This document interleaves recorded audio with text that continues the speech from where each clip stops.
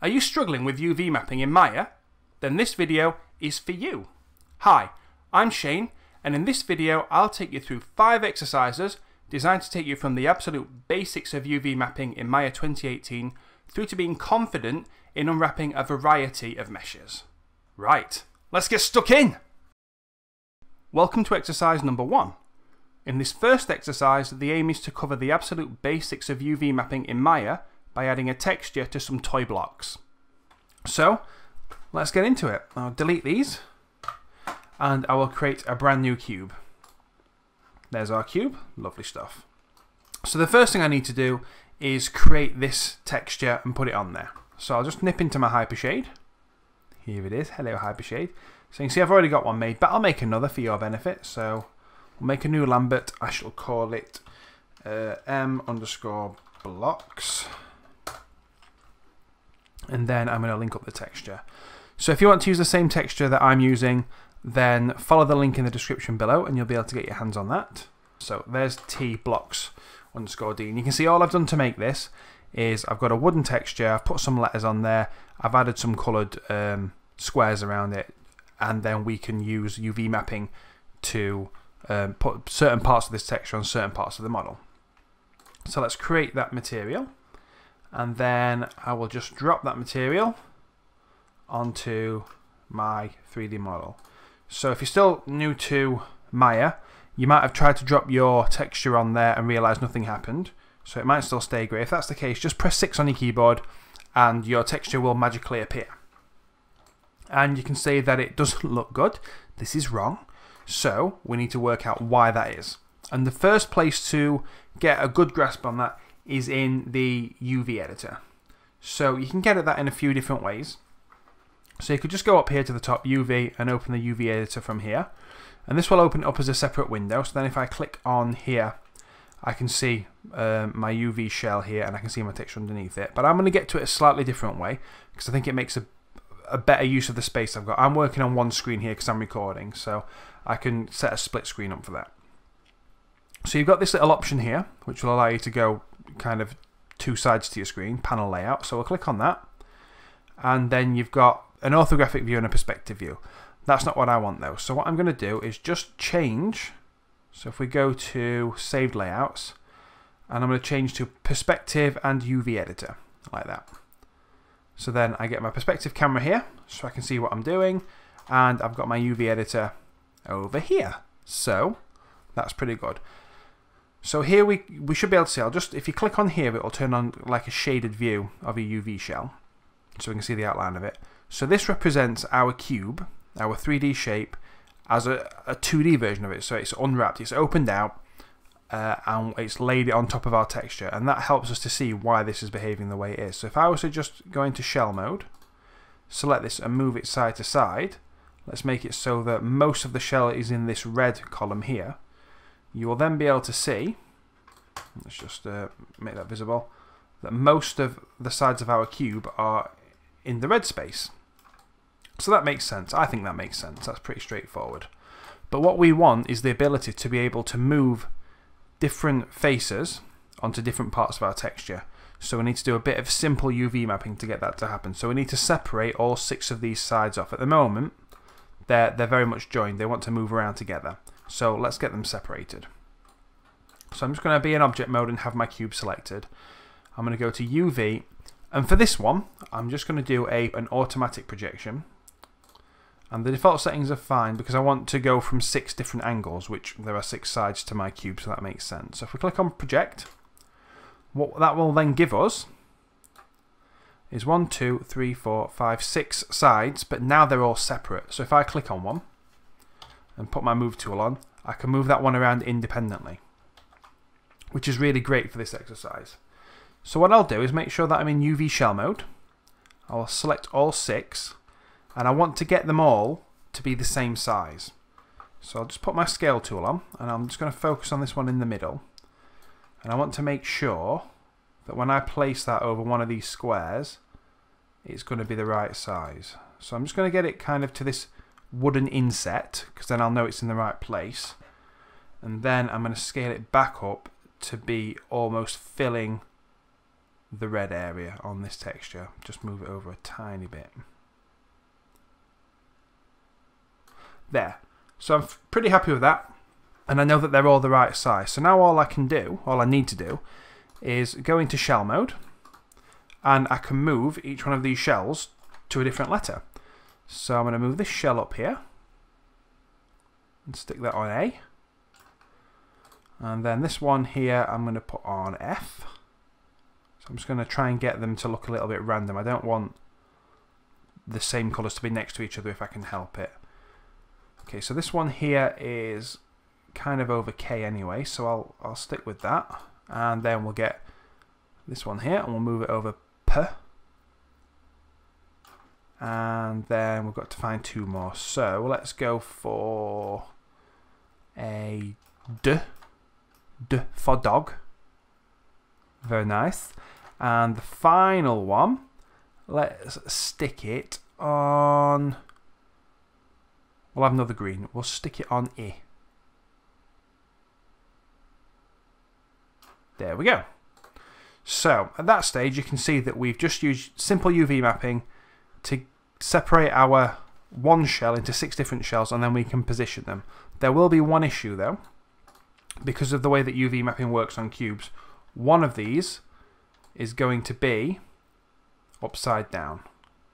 There it is, it's that A. So you can see in comparison to the others, oh, is it the A? A, I, F. It's the K.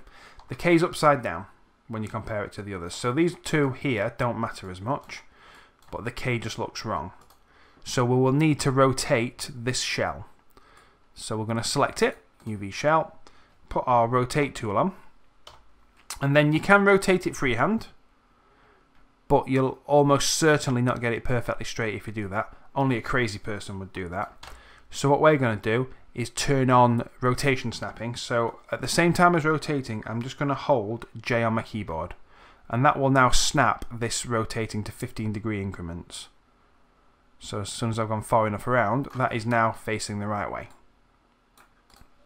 Okay, so far so good.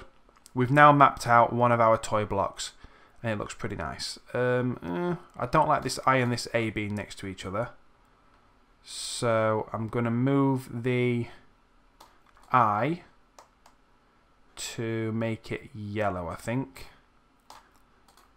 So let's get this UV shell here, and we'll probably move it to C. There we go, so we'll just get that lined up again, and then hopefully that will look random enough. Okay, so the cool thing about UV mapping is, once you've done it for one shape, if you duplicate it, it's already done for you again. So if I want to create a little group of blocks like I had before, let's just duplicate this. We'll move it off to the side. We'll just put a little rotation on it to make it look a bit more random. Okay, so you can see now they're both UV mapped, so that's good, but they look the same, which is less good. So what we'll do is we're going to go in and select all of our 6 UV shells all at once, and I'm just going to shift them along, and I'm going to do that to hopefully illustrate something. So let's move them all down.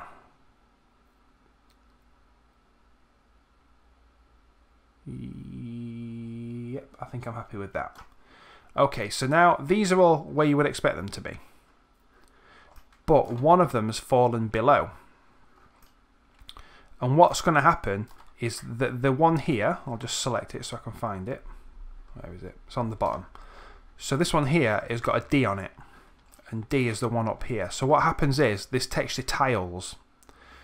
So the texture is shown here in our main 0 to 1 space, and there is a way of turning it on so it'll show you that it's tiling as well. But what it means is that if you can move your UV shells outside of this, and it will still work. So that's allowed me now to get a different letter. So I've moved them all that way, but I've now got 2 reds facing the camera, which I don't like. So let's shift it over to the left one as well. And then now we've got a couple of different looking blocks. Beautiful. Cool. So now I'll just create one more, and we'll just repeat the same thing. and then we will call that the end of the lesson. Because we've all worked very hard, haven't we? We've done well. So let's just randomize that one a little bit. And then we'll get our shells in shell mode. There we go. Put our move tool on. And this time I think I'm going to shift 2 in that direction. That looks good. Back into object mode. So now that's given us a fairly random looking collection of toy wooden blocks. There we go. So we'll just go back full screen. And that brings us to the end of the first exercise. If you want to test your new skills, then try downloading a texture map for a dice from the internet and try UV mapping that onto the different faces of a cube. If you can do that independently, then you're definitely ready to move on to the next exercise. Right, let's move on to exercise 2, UV mapping and texturing a table. Welcome to exercise 2. I'm glad you've made it this far. In this step, we are going to be UV mapping the hell out of this mother-loving table. So, as you can see, I've created this simple table. It's so beautiful. It's literally just a load of cubes. There's nothing to it. But if you want to follow this exercise along, you can download this whole project, including the stuff for the previous exercise, by using the link in the description below. So what we need to do is get this bad boy UV mapped so it looks all sexy. So let's have a look at what we're currently working with. So I'll just select the whole thing, and I'm going to open the UV editor. And we can see that basically it looks like a cube. And this is, if we just move one of the shells, you can see that there's cubes on top of cubes because they're all the same thing basically. So that's what we're working with. And in fact, what I'll do is just go back into the UV editor. In fact, let's go into UV editing, change the workspace. So what I want to do is just turn this on so we can see the problems with the current UVs that we have. So this checkerboard pattern is here. It exists to work as a guide. So to avoid distortion, we want the squares on our model to be as square as here. So here we've got rectangles, which is not good. Even worse on the sides, like, holy crap, what is that? That does not look good. So this is what we need to fix. We need to make everything look square, and that's what the UV mapping process is all about. We also need to make sure that the grain of the wood that we put on this is facing in the right direction as well. So on the texture I have, the grain runs horizontally, so I need to make sure that that all makes sense as well. So what I'm going to do quickly is just create the material for this. So let's open the Hypershade, and we're just going to throw a Lambert on there. I'm going to call it wood, and let's just attach a file for the colour. So again, if you want to use the same textures as me, they're all part of the same project that you can download using the link below.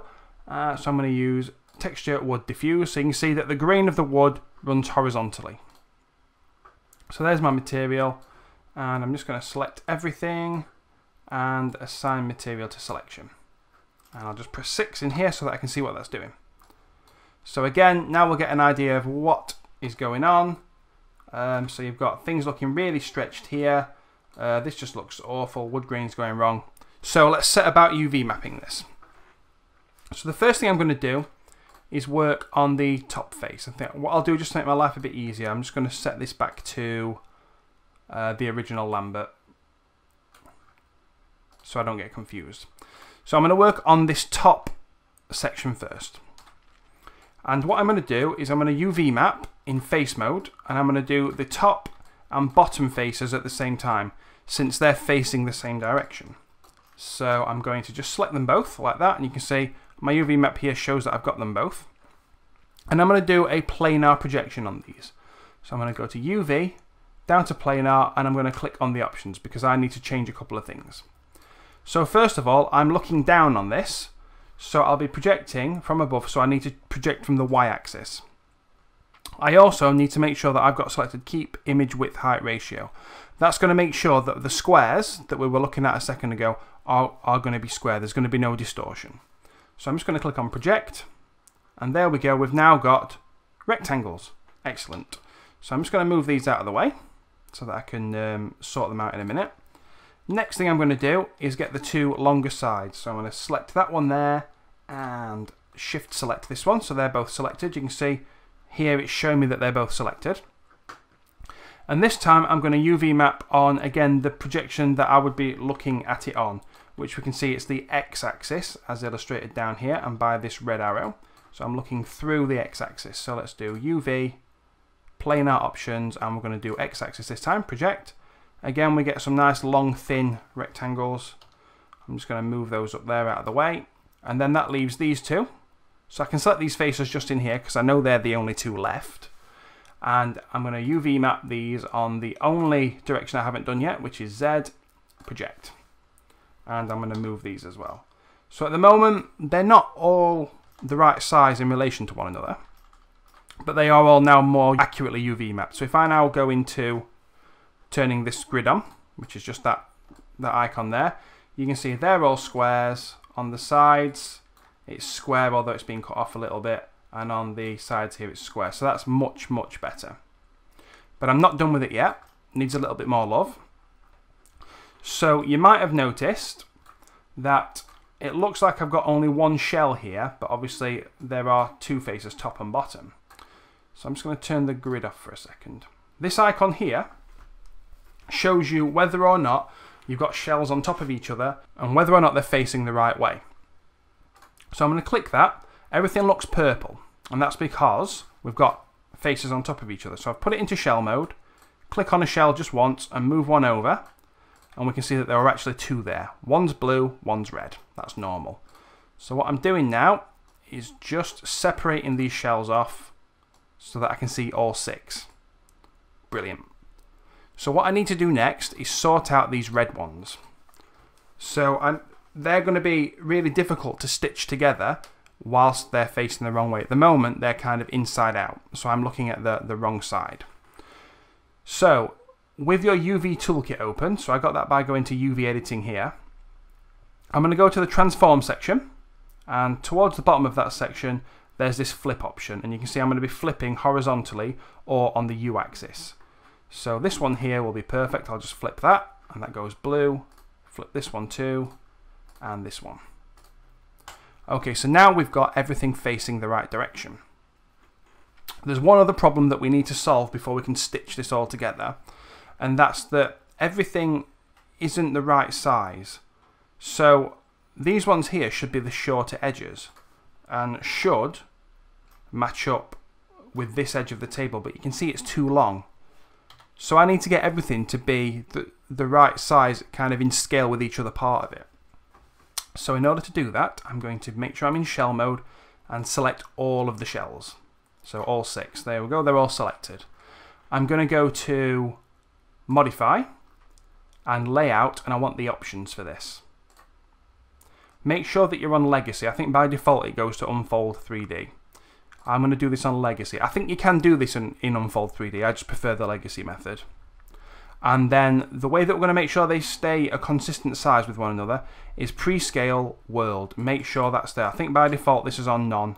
Make sure it's on world. And that's it. So now what we're going to do is lay out UVs. It will put them all back in the 0 to 1 space. But you should be able to see now that everything is a more consistent size. So these edges here are exactly the same as the top of the table, and these will also fit down the side. So we've now got all 6 shells UV mapped properly, all even and all the right size. The issue we have now is seams. So I'm just going to put the texture back on quickly. Let's just go into the UV editor, put this into object mode, select everything and assign material to selection. Here it is. Okay, so there are still some changes that I need to make, but at the moment I'm just interested in looking for these seams. So let's go for the corner here. So we really shouldn't be able to see a seam like that transitioning from one side of the table to the other, as if we're having planks we'd expect that the colouring would be really consistent when it reached the edge. Same goes here as well. You can see here this really obvious seam is so ugly, so we need to fix that. So what I'm going to do is I'm just going to take that texture back off again. In fact, no, I'll leave it on for now. I'm going to leave the texture on.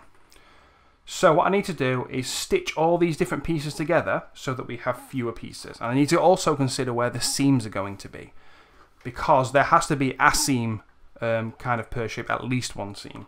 And what I'm going to do here is make sure they're placed on one of the bottom edges, because it's more likely that people would see the top. So I'm going to go into shell mode and work out which is the top, which is this one. So I know this is the one that I need to focus on. So I'm now going to go into edge mode, and I want to show you something.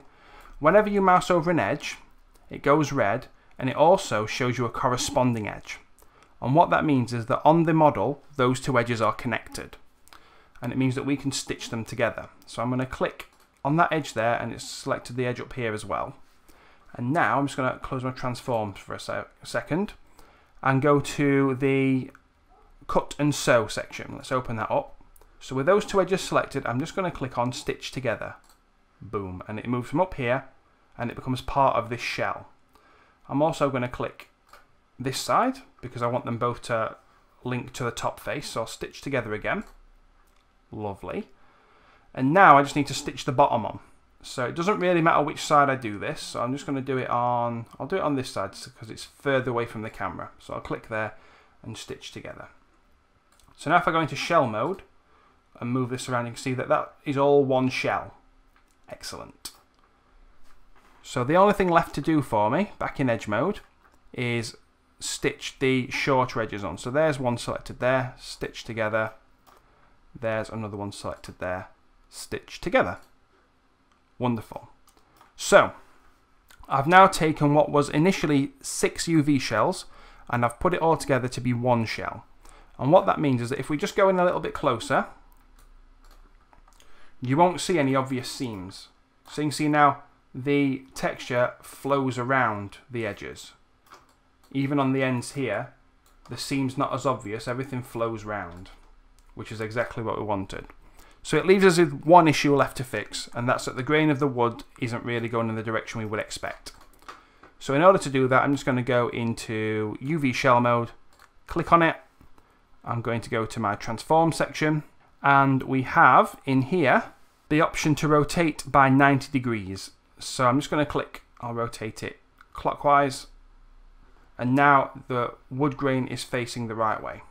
So the last thing that I'm going to do just for now is move this off to the side, and that will become clear at the end when we lay everything out together. But that's the top piece completely done.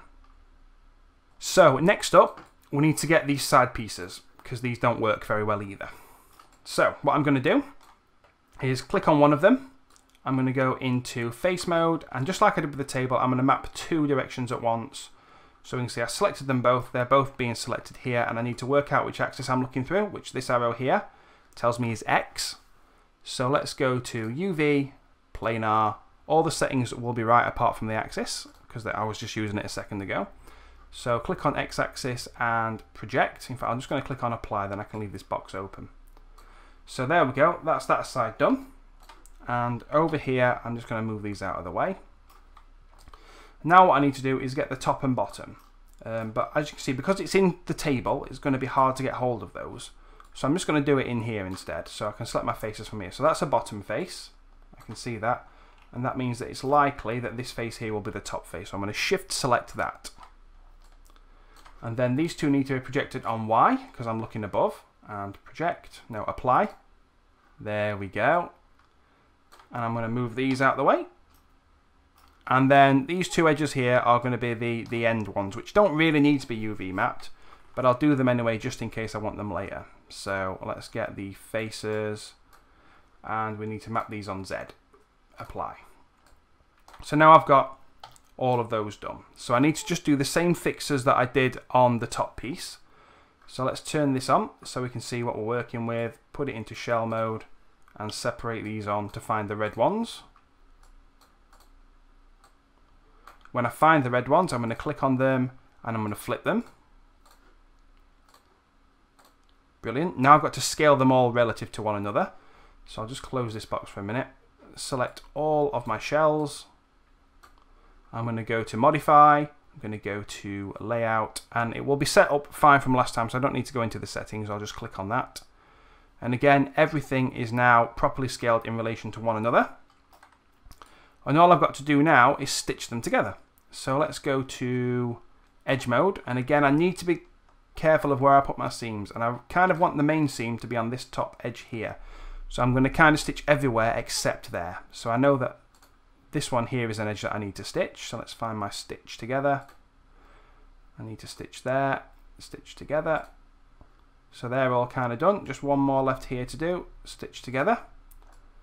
So that's lovely. And then it won't really matter where I stitch the ends on, but I'm still going to focus on this main piece here that I began with. So stitch on that side and stitch on that side. So again, we've created just one UV shell out of 6. And I'm going to put this into shell mode. I know that the wood grain's running the right way in this case because I want it to be running along the length of it. So I'm just going to move this one off of the main 0 to 1 space. But what I need to do now is this other side. Surely only a crazy person would UV map this and then UV map this one, being that it's an identical shape. I literally, when I made this table, duplicated this and moved it over here. So there's got to be an easier way to do that, right? Yes, there is an easier way to do it. So what we're going to do is select the original. Let's just turn that off. So this is the one that we've UV mapped, and then I'm going to shift select the one that I want to copy the UVs to. So I've selected them in that order. And then I'm going to go to mesh, and there's this little thing here called transfer attributes. I'm going to go into the options for it. And the thing that we need to make sure is set is UV sets all. And that's going to transfer them from my original to the duplicate. So I'll click on apply. And it won't work because I need to do it in object mode. There we go. Silly Shane. Okay, apply. Ta-da! Right, so those two sides are done. So now what I could do is these two sides. And I could do them from scratch, but I know again that these are actually just duplicates of these longer ones. So I can copy the UV map and just edit it slightly in my UV editor. And I'll show you what I mean. So I'm going to take this original, shift select the shorter edge and transfer the map. There it is. And then if I just have this piece selected, what I want to look for are the squares. So we can see the problem on this one is going to be that the squares aren't square. So to remedy that, I'm going to put it into shell mode. I'm going to push it in until these look pretty square. And I think they do. So it doesn't matter whether or not I get this 100% spot on. If I wanted it 100% spot on, I would UV map this from scratch. But this is going to be good enough to get the wood looking cool. So I can turn the check off again, and then I'm going to copy the attributes from this piece onto the final piece here. Shift, and then I'm going to apply this transfer attributes. Okie dokie. Right, so now we're looking much better. So we've got the top piece done, and these supports under here done as well. So that's 2 out of 3 rounds of UVing done. The last one is going to be one of the table legs. So I'm going to choose this one. So we've got the same problem as we've had previously in that it starts off as a cube on your UV map. So let's go into face mode. I'm going to select those, make sure I get front and back. Yep. And then I'm going to do a UV projection. Planar UV projection, and I'm going to go through X again first. So we'll apply that. Wonderful. I'm going to move these off to the side. And then I want this one and this one. They're going to be UV mapped on the Z axis, so I'll apply that. And again, move them off to the side. And finally, the top and bottom faces, I'm just going to select them in here. No one's going to see these. They're going to be on the Y axis, and apply. So I've now got everything. So you can see again, these don't match up, but they will in a second. So I'm just going to close this. So let's go to UV shell. And I'm just going to make sure, let's just turn this on, that I only have blue UV shells. So there are my 3 red ones. Let's get them flipped. 1, 2, 3. Awesome. Now I need to make them all the right size. So let's put it into shell mode. We're going to go to modify layout. Oh, wonderful. There we go. And now I need to stitch this together. So I'm going to be in edge mode for this. And again, I want to think about my seam placement. And the edge that's going to be least seen by anyone is going to be this one here. So I can see it's showing me that it's this one is basically the only one that I don't want to stitch together. So I'm going to stitch this one here. Stitch together. Oh, I didn't like that. Let's just put this back into shell mode, because when they overlap it can get confusing. There we go.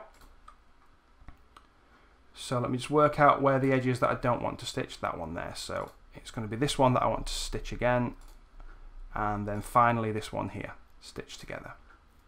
And then the top and bottom need to go somewhere, so I'm just going to put them here. So stitch together and stitch together. Beautiful. Now we've got one more problem with this, in that the wood grain's not running in the right direction. But we can see here that it's not matching up on this edge here, which means that I've put my seam in the right place. So I'm going to go into UV shell mode, and again, if I wanted to, I could use this rotate option, but just to show you something different, I'm going to turn my rotate tool on by pressing the E key on my keyboard. I'm going to hold J to turn on snapping, and I'm just going to rotate it by hand. It does exactly the same thing really, but it's just something different. So I'm going to move that there. So we now have everything UV mapped. I just need to transfer the maps from this leg to the other 3 legs. And I don't need to worry about my seam placement on these, because of the way that I duplicated them. They're all mirrored, so it'll just work. Okay, so we're going to get this one here, shift select this one. We're going to open up our transfer maps, or transfer attributes, sorry. Okay, I'm going to apply that one, and then we'll select here, shift select, apply, select here, shift select, apply. Okay, we can close that now. So this is nearly perfect. So you could leave it done at this stage, but I want to do a little bit more with it, and I will show you why that is. So if I now select everything, what I want to do is have all these pieces laid out in the 0 to 1 space, just here. At the moment, they're going to struggle to fit. So I'm going to put this into shell mode and see if this works with overlapping shells. So let's go to modify layout. Yep, that's perfect. So what this has done is made sure that everything is laid out perfectly. Oh, not perfectly, we have an overlapping one. Okay, let's just lay these out again. Sometimes it does this to me. Modify layout. And actually, while I'm laying it out again, I need to show you one other setting. So we've made sure that the wood grain is running in the direction we want it to. And so in this legacy where we've got the world scaling on, we also need to make sure that rotate is set to none. Otherwise, it might rotate the shells to try and get a better fit. And we want the direction to remain consistent. So let's apply that again. Yep, that's better. So now there's nothing overlapping, everything's good. And the wood grain's running in the right direction on everything. So let's see if we're happy with that. Yeah. Okay, so now let's just spend a couple of minutes making this actually look good, and then we'll wrap up. So I'm going to go into my renderer options, because this looks like balls. I'll bring these options over here. So 2 things that I want to turn on are screen space ambient occlusion. Oh, that is on, that's good. But I don't have turned on anti-aliasing. And that'll just make the edges look smoother. So I've done that. What I also want to do is add a slightly better material to this, because the Lambert kind of looks like arse. So let's open the Hypershade. I'm going to create a new Stingray PBS so we can get some physically based materials on there. So I'm going to clear my workspace, make a Stingray PBS. Hopefully all my options will show up in here, but if they don't, click on that icon there. I don't know why this doesn't show up sometimes, but if that happens, it's this one here, and it'll bring it up in a separate window. Anyway, I want color map, normal map, roughness map, and then I need to link them up just here. So we're going to do a color map, and then go to my file, and we're going to have T wood diffuse. Then I'm going to click this purple node here to get my settings back. Then I'm going to load in my normal map, and that's going to be T wood normal. and click on the purple node one more time, bring in the roughness map, and this one's going to be T wood roughness. Excellent. I do need to come back into here one more time in a second, but just for now I'm going to select everything. I'm going to right click on this and assign material to selection.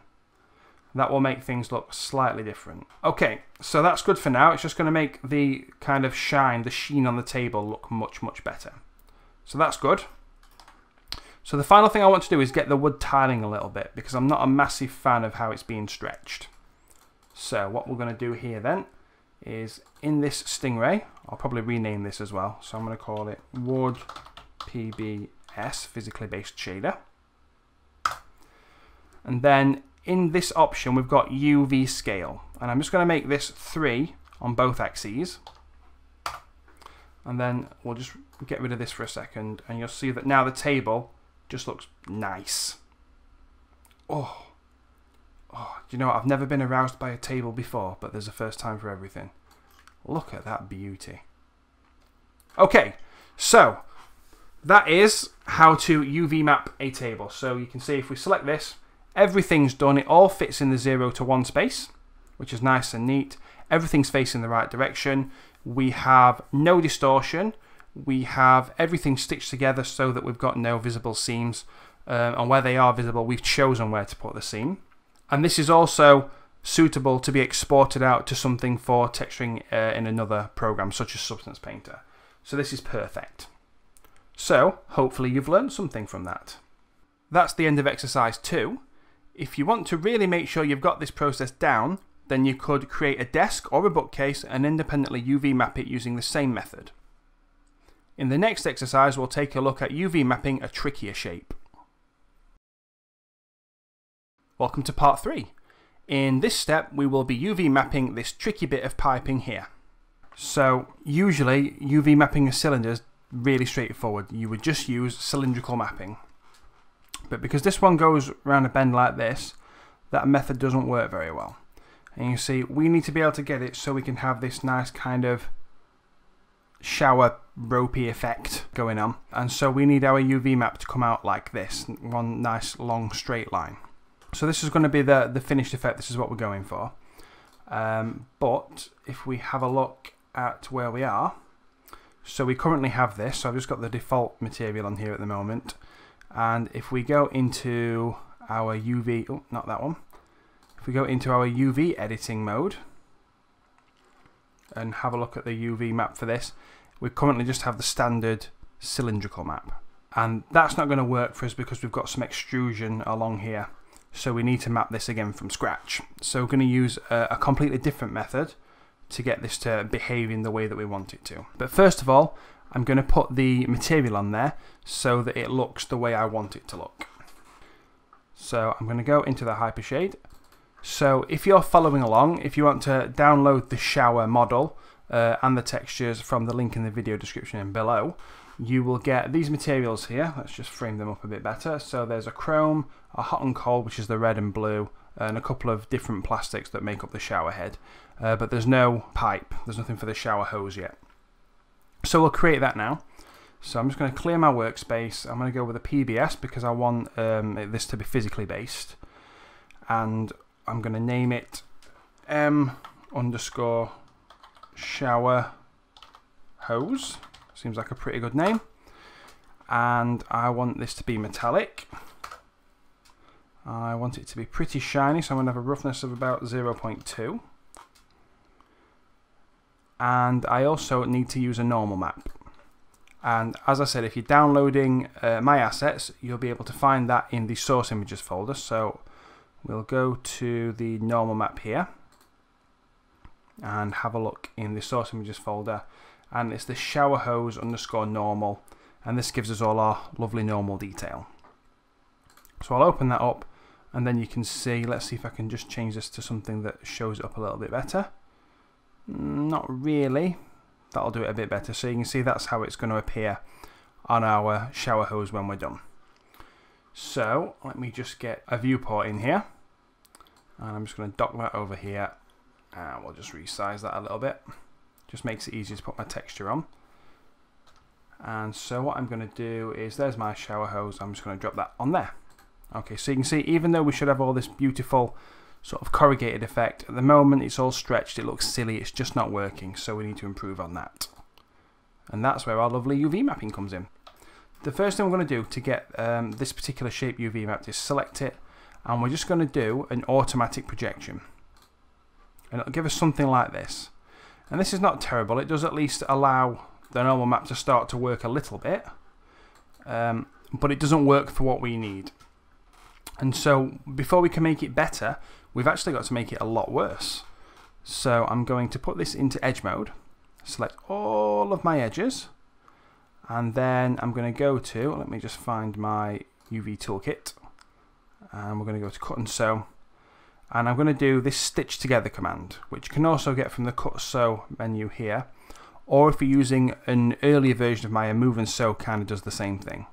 But we'll stitch it together, and we'll create this awful looking mess here. So that is not at all useful to us. And again, it's just making the normal map not work. But now we can start to work with this.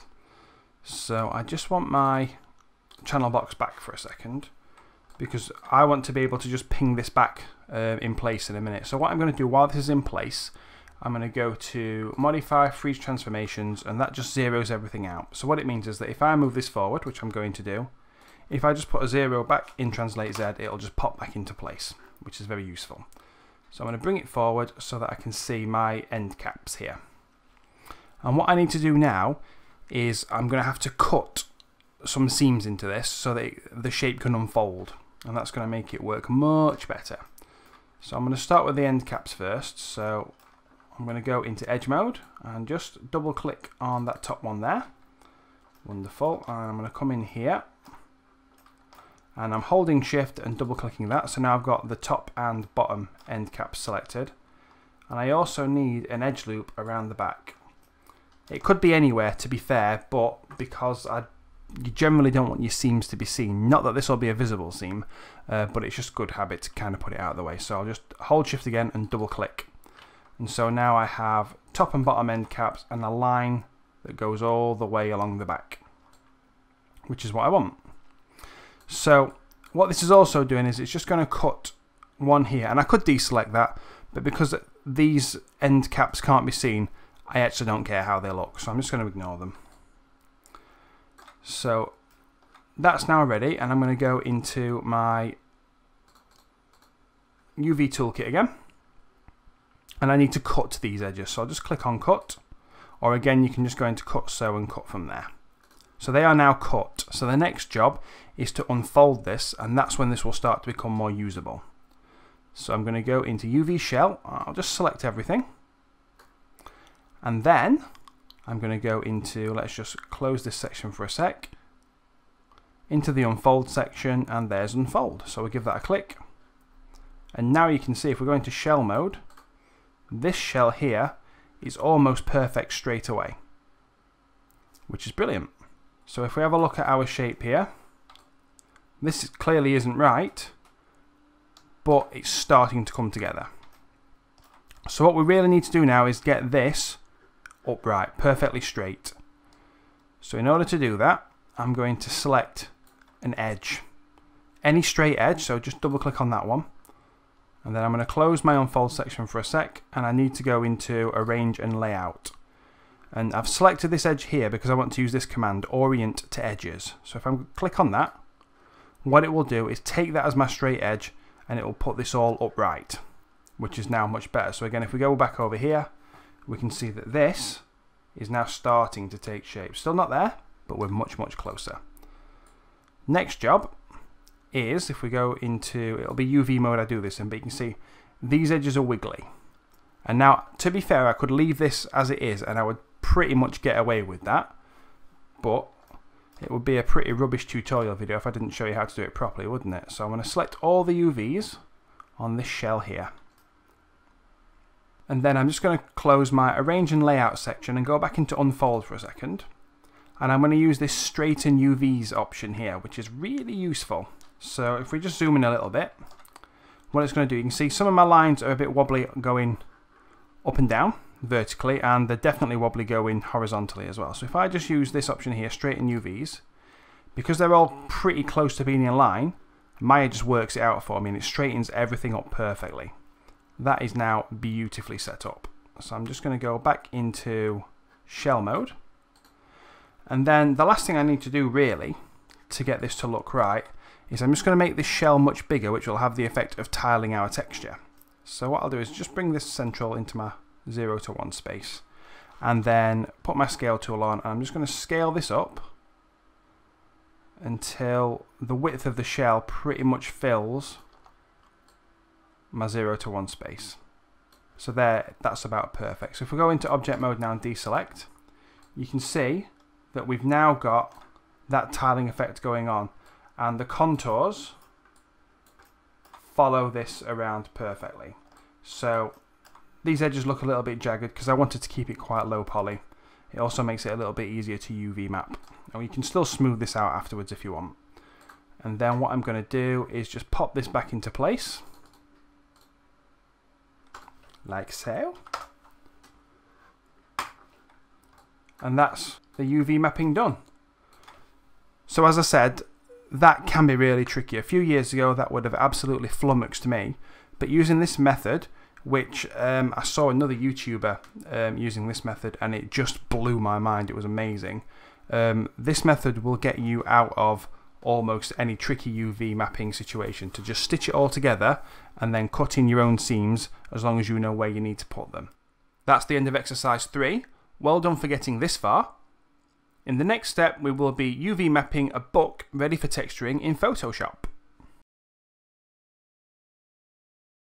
Welcome back. Here we are in step 4, and this time we will be doing a full UV map for the book.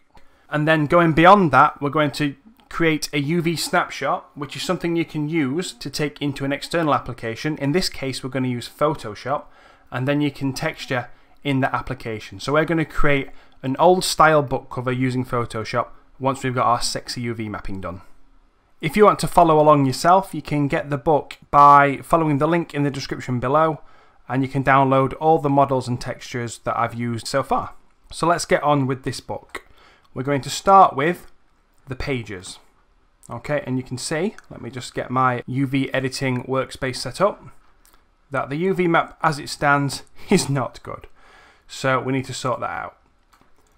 And what I will do is go into face mode to make a start on that. So I'm going to get these first faces along the front here, and then I'm going to do a planar projection, and looking at my axes down here I can see that I'm looking through the x-axis, so I'm going to choose that one. Make sure keep image width and height ratio is set to true, and I'm going to project on that. And that then is these pages here, so I'm just going to move that up out of the way. And then next I need to do these faces here on the top and bottom. So if I just drag a box like this, I'll get this side and this side at the same time. And these two need to be mapped on the z-axis. Project. Brilliant. So as we've looked at already, if we go into shell mode, these two are going to be stacked on top of each other. And we need this red one to not be red. That's got to be blue, so it needs to be flipped. So I'll go into transform and we'll flip it. Now everything is blue. The next thing I want to do is stitch these three pieces together so that the pages are going to sort of go round in a continuous line without any visible seams. But first I've got to get them all the same size, or relatively the same size to one another. So I'm going to go into shell mode, and I'm going to do a layout, and I'll just go into the settings so you can see what I'm doing with this. So there's layout, and it's this pre-scale world that I'm interested in. That's got to be set to that so that the resizing happens.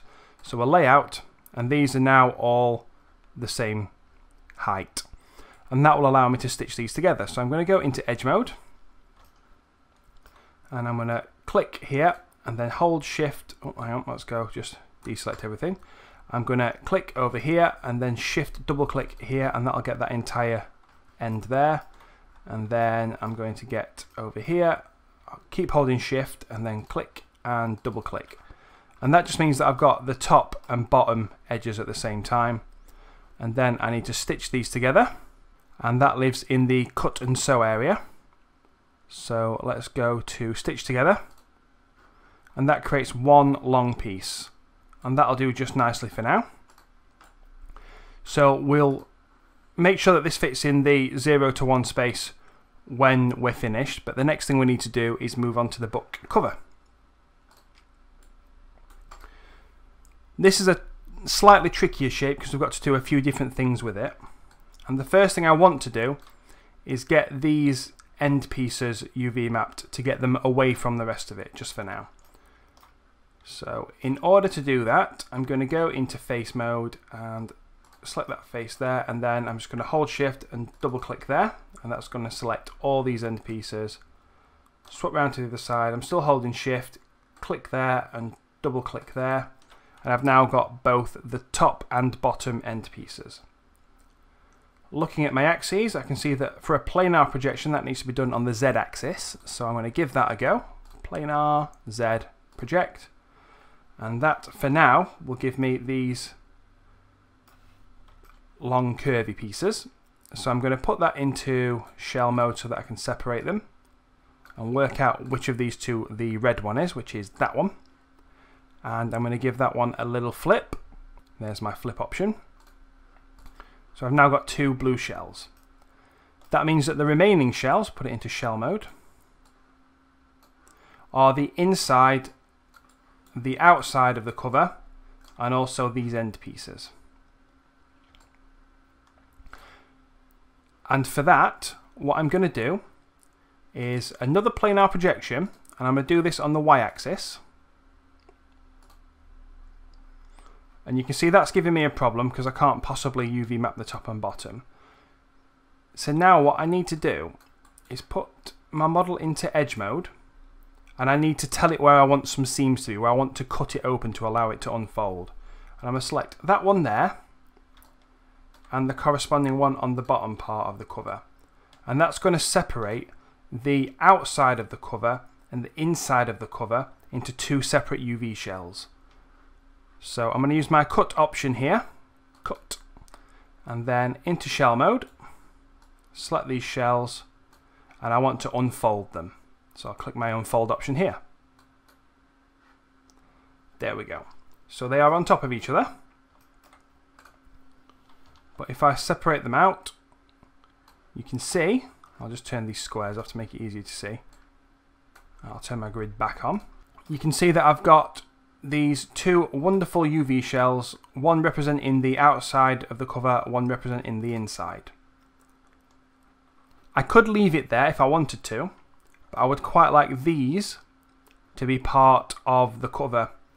It'll make texturing a little bit easier. And here's how I'm going to do that. So I've identified this as being the shell that's on the outside. And what I'll do is go into edge mode, and I'm going to click here, and then I'm going to go to the other side, double click, and there'll be a corresponding edge selected here. And what I want to do is stitch that together. And that will make you want to panic when you do that, but you don't need to worry, because if we put it into shell mode and unfold that again, it'll sort it out. So at a funny angle, but it will absolutely sort it out. Next, we need to do the same thing on the bottom. So we're going to go into edge mode again. I'm going to click here, hold shift and double click here to get the entire bottom edge. I will stitch that together, select the UV shell and unfold. And you can see that that now has these edges stitched to the top and bottom of this shell. That's looking pretty blooming good. Next up, I'm going to lay these out to get this one to be straight again, hopefully. So let's find layout. There it is. That has straightened everything up. This one's slightly bigger because it's got more pieces on it, and it's on the outside as well. And this one represents the inside. At this stage, we're almost done. What we need to do next is get everything on one UV map and then we can export it to Photoshop for texturing. So I'm going to go into object mode and select everything. And you can see that in terms of pixel density, there's going to be some difference. In fact, I can show you that if I turn the squares on, the squares here are smaller than the squares outside, and we'd kind of like them to be consistent in terms of size. So to fix that, I'm going to use my layout option. And because I have that pre-scale world setting on, that will sort all my scaling issues out. And that's pretty good. The last thing I will do in shell mode, just because I know I'm going to be texturing this in Photoshop, is just move the shells away from each other a little bit, and that'll just make it easier to work with in Photoshop. You don't have to do this, you can pack them together a lot more tightly if you want, but for me, this is what I want to do. And the last thing I'll do is just check that everywhere has squares and not rectangles. So squares on the front. The tricky part is going to be around the spine. They all look like squares as well. And squares on the bottom, squares on the pages. The only place you should see any distortion is as we go into this bit here. And that's not really avoidable because of the way we've mapped the pages. And we wouldn't want to fix it anyway, because the way we're texturing will hide it, and we really don't want to see a seam there. That'll blow the illusion. So we're going to leave that as it is. Let's turn the squares off. Oh, one other thing that is worth looking at with the squares, this is the front cover of my book, and this has got 1001 on it. And this shows me that my book's actually not upside down. You could get a bit confused if you had this shell upside down. So that's the right way up. If it was upside down, you just put your rotate tool on, hold J, and just flip it over and turn it the right way up. But you can see, for me, that just makes that go upside down, so I don't want that. Okay, so the UV mapping is now complete. Squares off, into object mode, and select all the pieces. To be able to texture this in Photoshop, we need to export what's called a UV snapshot, and that is just an image with these lines on, which will allow us to then texture on top of them as a guide. You can do that by going into image and UV snapshots there, or there's just an icon over here. So I'll hit the icon. Here's my UV snapshot images. By default, it should want to go into the images folder of your project. If not, I recommend putting it there. Choose your size. So generally you want power of 2 texture sizes. In this case, I would recommend going for either 512 by 512, 1024 by 1024, or if you want to go really high res, you could go 2K, do 2048 by 2048. I prefer the target image format because it never gives me any issues, but you can choose whatever you're comfortable with. And the edge color for me, white works.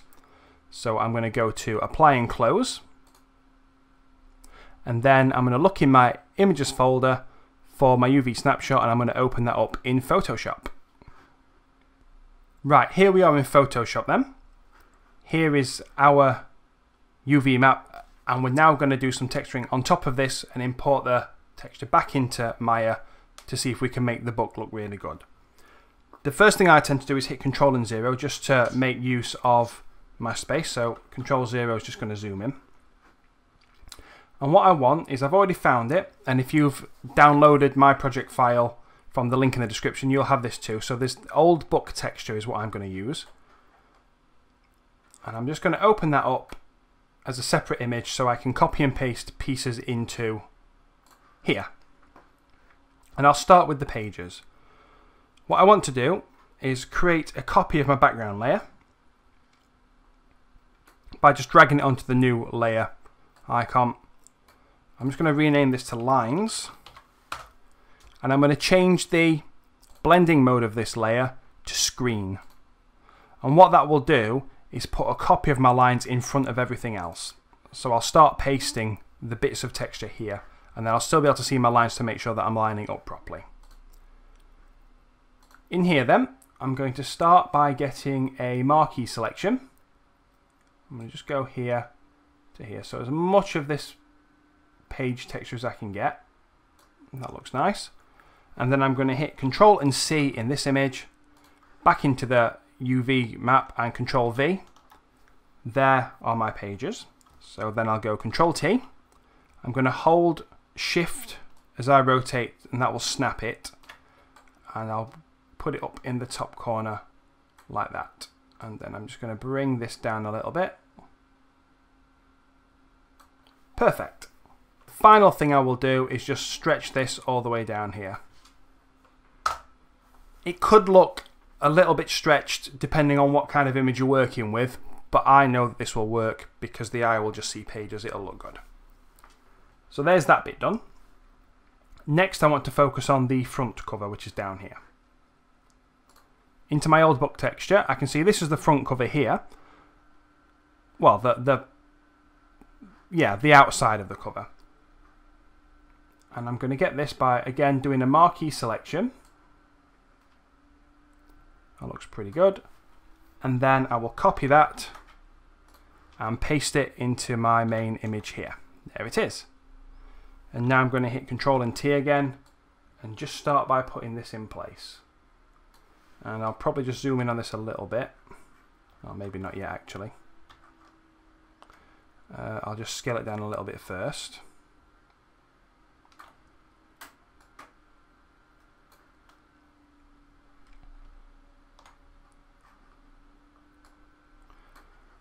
Okay, so that looks like it's lining up there, but I have got a bit of a problem here, so I'm going to do a little bit of work to make this fit. So I'll hit Enter for now and just save that first bit of positioning, and then I'm going to hit Control and T again, and I'm just going to move this image over now until the spine lines up with this first line here, or the beginning of the spine does. So about there, I think looks good. I'll hit Enter to keep that. Now what I want to do is get a marquee selection that starts at the beginning of the spine, like that. And then I'm going to hit Control and T and pull this out until the other side of the spine here is going to line up with this line. And that's going to happen just about there, I think. Yeah. And finally, I'll get one more marquee selection of the book up to about here, and then I'll scale that back down so that we're using as many of our pixels as possible. I'm happy with that. That's going to work. I'll hit Control and 0 again just to make the most of my space. And I just need to do something with this part of my texture. It doesn't matter so much what I do here, because you'll hardly be able to see it, but I do need to put some kind of colour on there. And the way I'm going to attack that is by getting this darker colour here, and I'll just select that, Control C, Control V. I'm going to lock this layer here so I can't accidentally select it. Then I'll move this piece up, Control T, rotate it around so it's a better fit, and then I'm going to put this bit up to the top corner and just drag this down to fill it like that. And you'll notice that I'm going slightly outside of the texture. I'm not going up to the lines, I'm going over the lines because I want to make sure that I don't see any black in my finished texture. Okay, the last thing for me to do then is to turn the guide layer off. Now I'm going to do File, Save As. I'll save this twice. So I'm currently in my images folder. I don't want to be there. When I use textures, I put them in the source images folder. And I'll call it T_book master. And it's master because this is my Photoshop file. I'm keeping all my layers intact in case I ever need to come in and make any changes. I'll then make another copy of it, save as. This one's going to be a Targa. And this is the one that I'll actually use as a texture. I'm going to call this one T_book_D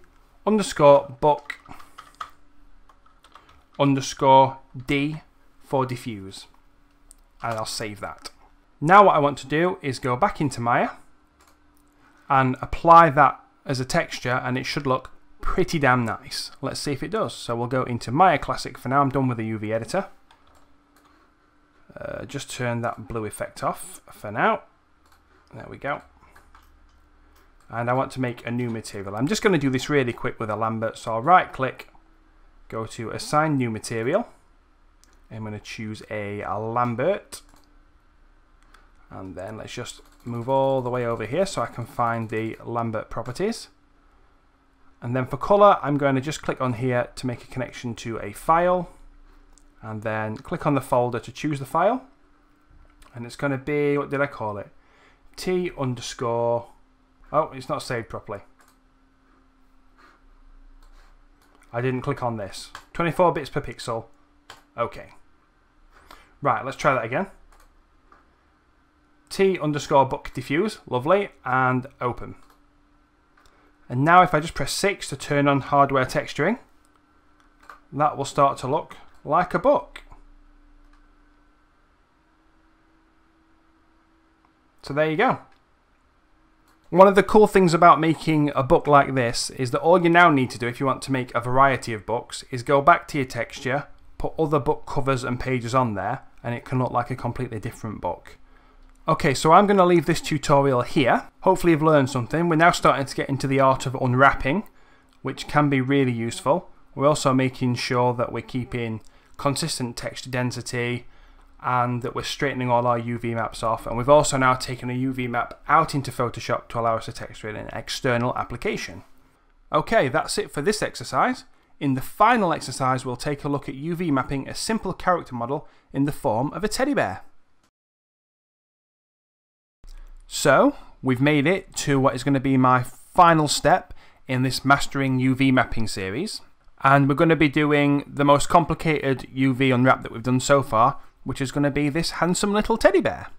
So we are going to be using some similar techniques to previous steps, but what's going to make this one different is that we're going to be doing some stacking of the shells, which will allow us to basically double the pixel density we can get out of our textures. And then as a bit of a bonus, when we're done, we'll take the bear into Substance Painter and make him look really cool. If you want to use the same bear that I'm using, then follow the link in the description below and you'll be able to download this along with all the other models and textures that I've used so far. Or, if you want to make your own, then this teddy bear is actually one that I made in one of my classes following an exercise that was created by Mr. H, and I'll leave a link to that video in the description too. Right, we better get stuck in. One of the first things we're going to do, because we want to have it so that we're only going to UV map one side of this guy, and then we're going to mirror the geometry, and that's going to allow us to double up on our texture space essentially. So the first job is to get half of him deleted. So what I'm going to do is just hop into my foreview, and I need my front view ideally. There it is. I'm going to pop him into face mode and delete this half here. Doesn't really matter which half you delete, but I always prefer to delete the one on the left. So there's that gone. Back into object mode, and I'm also going to delete the other eye. There we go. Beautiful. Okay, so at this stage, I'm ready to start UV mapping. The first thing I'm going to do is a projection. So I'll go into this create option here, and I'm just going to choose automatic. Boom. And there we get lots of pieces. Not too bad. But I want to get this down to fewer pieces, and I want to be in control of how it's all put together.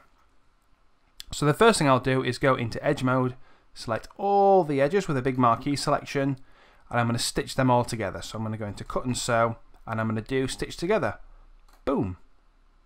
And that's going to create this awful looking mess, which is in this case exactly what we're looking for. Now what we want to do is go in and cut the seams where we want them. So to do that, I'm going to work on the bear, which is why I've got this side-by-side view. And I think I'm going to start on the leg. So into edge mode. And I'm going to cut the leg off here. So I might have to just work my way around to get the selection. So there we go. We can see that I've got that loop there selected. And while I'm at it, I'm also going to cut the leg in half. So I'll click there, go around to the back and double click there. And then Maya will fill in the rest of that loop. So that's going to cut the leg off of the main mesh, and it's also going to separate it into two sides.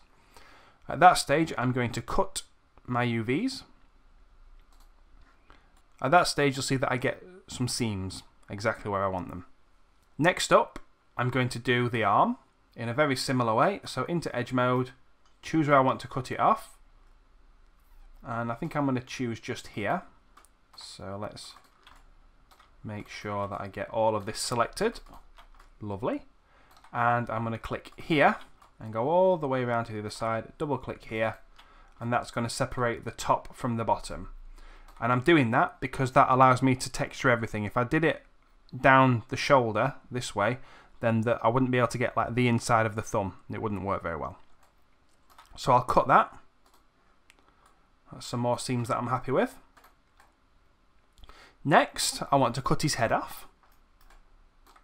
So let's do that. Go into edge mode. I'll double click there and I'm going to cut it. That's lovely. And then I'm going to cut his ear off and cut this into a few pieces. So I'm going to cut the ear on this edge loop here. So let's see. Make sure that's gone all the way around. Yep. And I'm going to cut here to here. So I get a front and back of the ear. And I also, you don't necessarily need to do this, but I want to do it this way. I'm going to get this edge loop inside, because when I texture, I'm going to do this inside a different colour. And having it as a separate shell makes it a little bit easier. And then I'm going to go to cut. Let's have a look what my shells are looking like now. Yep, that's getting there. I now need to cut the head into some pieces, and I'm going to cut the front from the back. So back into edge mode, and I'm going to start a selection here and go up to there, and then I'm going to finish it off over here from here to there, and that will allow me to cut the front from the back. And I also, again, for the same reason that I did the inside of the ear, I'm going to cut into the snout area, and that's going to allow me to put a different texture there. And I want my snout to start here, I think. So that didn't work well. Let's try again. Double click on that, and that's gone all the way around. So I'm happy enough with that. So we'll put a cut in. And I'll cut the nose off as well. There we go. And cut. So we're nearly there now. The last thing I want to do is cut the torso in half. So to do that, I'm going to be into edge mode one final time. So there's one edge there that's going to need to be done. And then from here to here. And also make sure I get nice and involved in his crotch. There we go. Oh, that didn't go well. There we go. Right, so now I've got two selected there. All selected there, yep, and that will do it. So I'll cut that.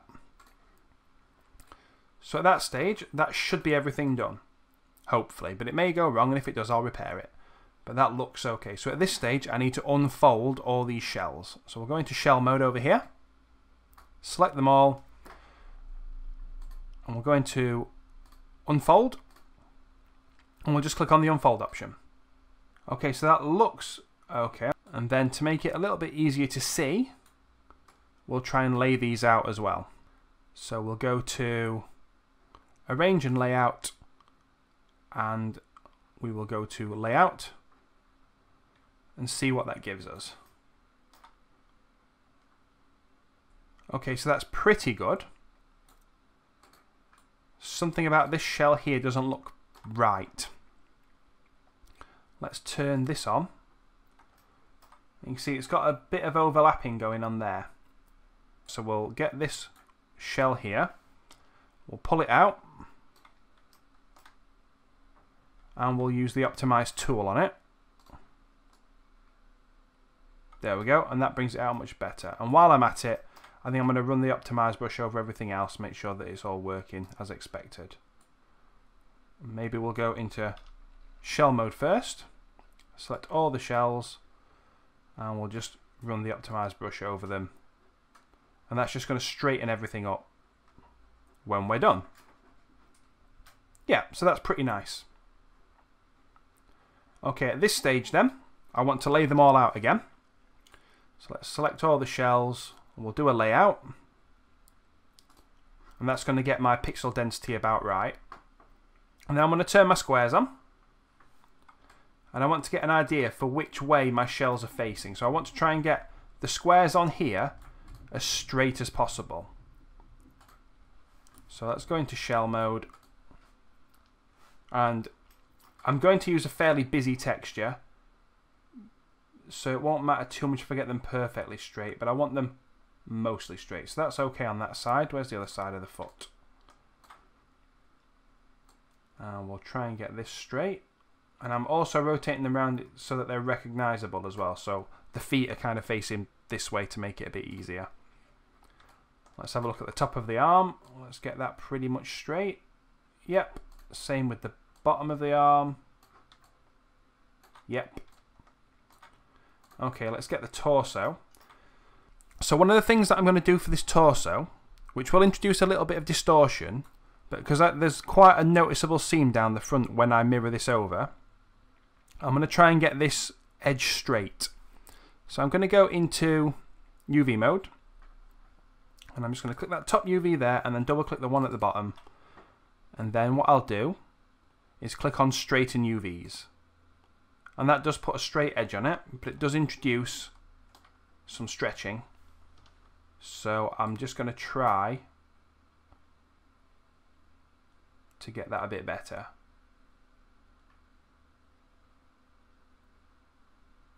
So that looks okay there. They're now pretty much straight.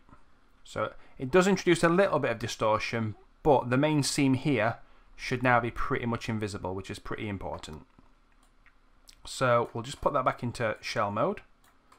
So I'm happy enough with that. If you're worried about your seam here, you can also do the same thing and straighten your UVs there. Which actually, yeah, I'll do that. Let's go into UV mode, and we'll get the top one, the bottom one. We'll straighten the UVs and make sure that hopefully the squares haven't become rectangles. They're pretty square like that. Okay, so I'm happy with that particular part, but I need to repeat that for this shell here. So let's get, I think I'm just going to straighten it up a little bit first. I kind of should have done that with the other side as well, but it will be fine. Then we're going to go to UV and we'll straighten this side. Straighten shell. And let's just make sure, yeah, straighten shell's okay. So we'll do that. And then what we need to do is straighten these UVs here as well. So let's straighten those UVs and check that that hasn't become a rectangle. No, that's okay. So I'm happy with those two shells. They're pretty straight. Okay, so what I want to do for the ears is I'm actually happy with these squares going at like a diagonal angle.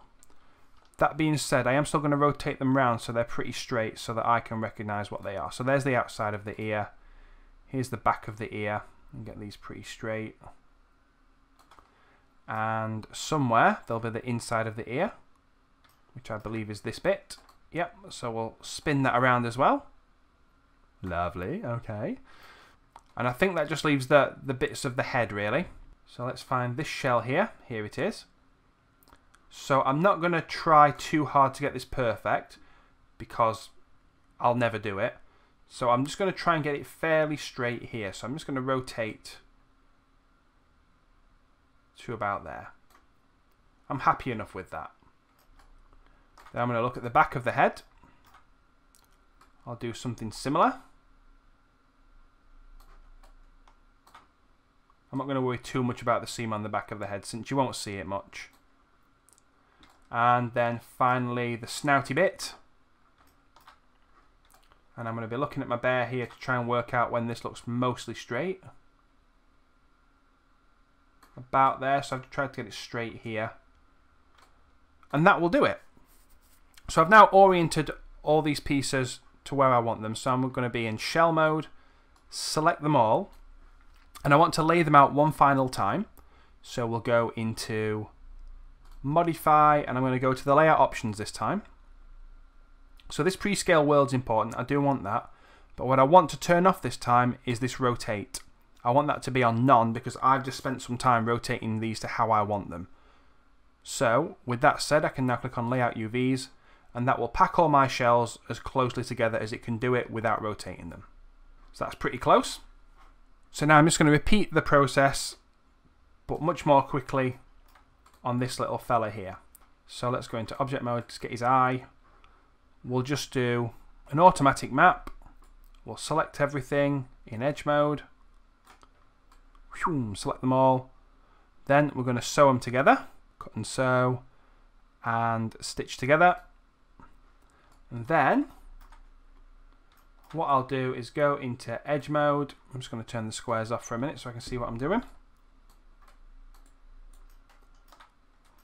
And double click there. And then cut. At that stage I can go into shell mode and do an unfold on those. So they now look okay. They're both unfolded pretty well. I'll perform a layout on them just to get the size consistent. So click on layout and they're now pretty much good to go. Although that being said, there's a strange bit of distortion happening here. So let's just go in with our optimize tool, give it a little brush over. That looks much better. And now what I'll do is go into object mode. I'm going to select everything. So here are all my shells. Now I need to get these all to fit onto one UV sheet. So I'm going to select all of my shells again. We're going to do a layout. So let's go layout.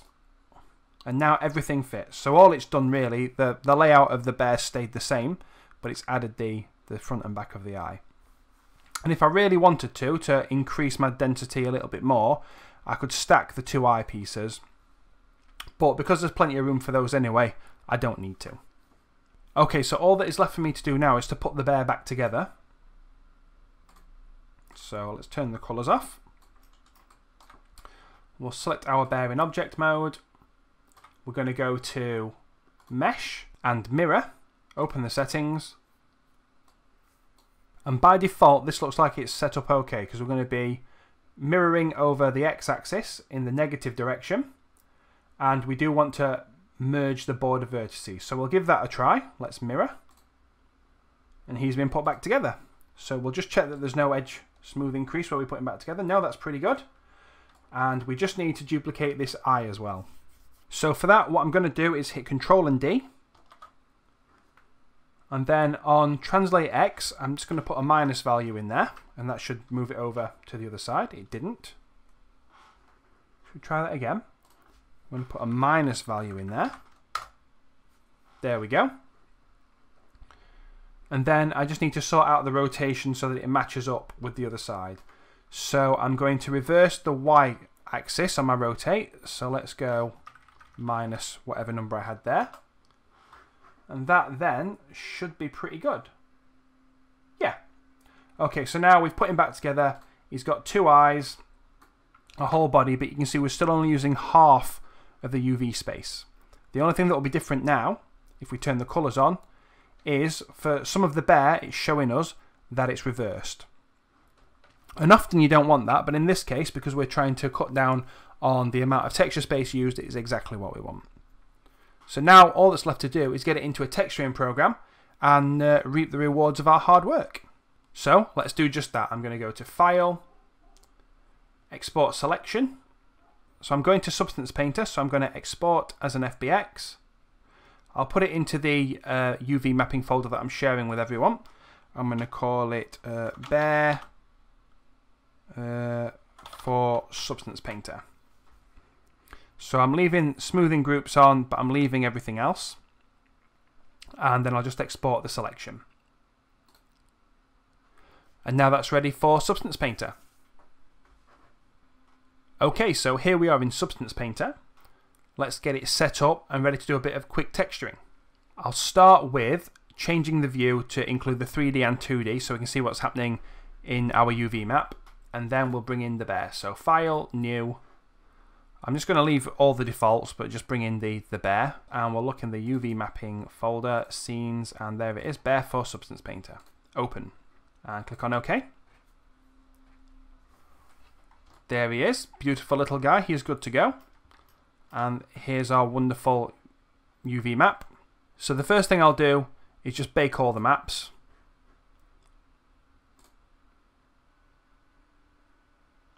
There we go. You don't strictly need to do that for what we're doing, but if you want to go further with the texturing and, you know, have it work on the cavities and stuff, then you might find that useful. Okay, so let's throw some textures on him and make him look really cool. Right, I'm going to look for some kind of fabric. Let's see what we've got in the materials. I think I'm going to go with this fabric knitted sweater. So I'm just going to throw that to the top of the layer stack. There it is. And then what I want to do is change the colour. So we'll go for something kind of brown because he's a teddy bear. Why wouldn't he be brown? So let's go for a nice kind of deep chocolatey brown.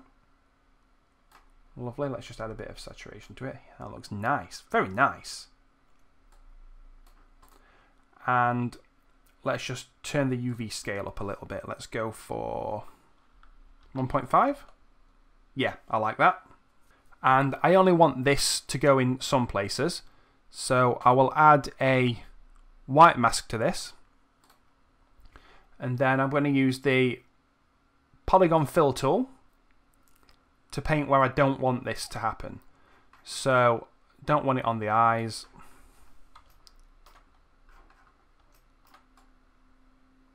There we go. Don't want it inside the ear. And you can see as I'm doing it, because of the way we set up our UV map, I only have to do it to one object and it happens on both sides. And I don't want it on the nose. Okay, so that's good. Next thing I'll do is duplicate this layer. And I'm going to make the colour lighter.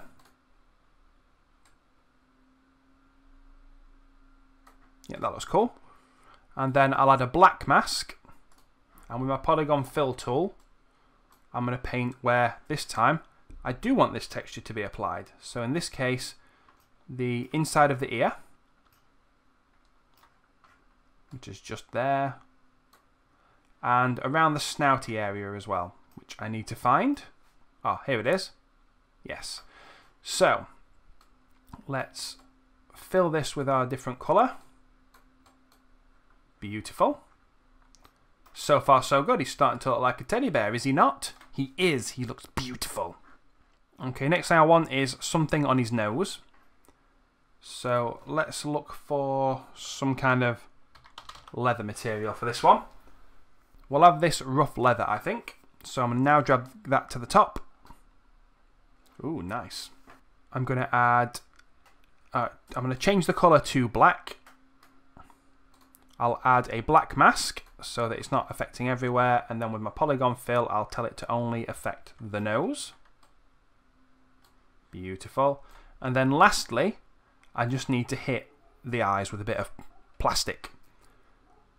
So let's search for the plastic in the materials, and I think I'm going to go for this matte plastic. I don't want it to be too shiny, so we'll drag that to the top, change the colour to being black. And get the roughness roughly where I want it. I'm mostly focusing on the buttons here, not the fact that I'm creating some kind of gimp bear. So there we go, that looks nice. And then we do black mask, and with the polygon fill, let's paint his eyes. So zoom, get that, and I'll just get this bit here just in case it's visible. And voila.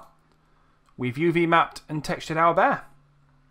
So if you're any good with Substance Painter, you now know that you could really go round and do a lot more with this. In fact, I will do one more thing. We're not done. Let's give him a little tummy shape. So we're going to go back to this lighter colour on the mask, and instead of using my polygon fill, I'm going to use a paintbrush. And this time I'll paint directly onto the bear. Here he is.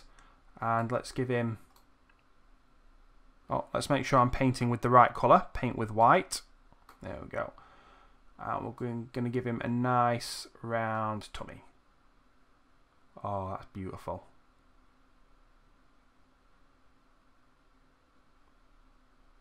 There we go. So he's now done. So now you can export your textures out of here and put them into whichever 3D package you want to use. And that brings us to the end of the tutorial. Well done for making it this far. You must be very committed. Hopefully you'll now be feeling much more confident in UV mapping your 3D models using Maya. If I've helped you out with this tutorial, then please hit that thumbs up button. It really does help me out, and subscribe to the channel if you want to see more tutorials from me. If you want to continue your learning journey with UV mapping, then I recommend that you check out the courses on Pluralsight. They have some excellent courses on UV mapping, including UV mapping game characters in Maya by Eddie Russell, which is really worth a look. UV mapping really used to scare me, and I went through some of the courses on Pluralsight to help me to feel more confident when UV mapping my own models. If you do decide that you want to give Pluralsight a go, then use my link in the video description to get a 10-day free trial. I'd like to take this opportunity to thank my amazing patrons. Without your support, I wouldn't be able to spend as much time putting together longer tutorials like this one. If you'd also like to support me on Patreon, then you can do so by following the link in the video description. Okay, we're now really at the end of the video. Thank you so much for watching, and I hope to see you again in the next one.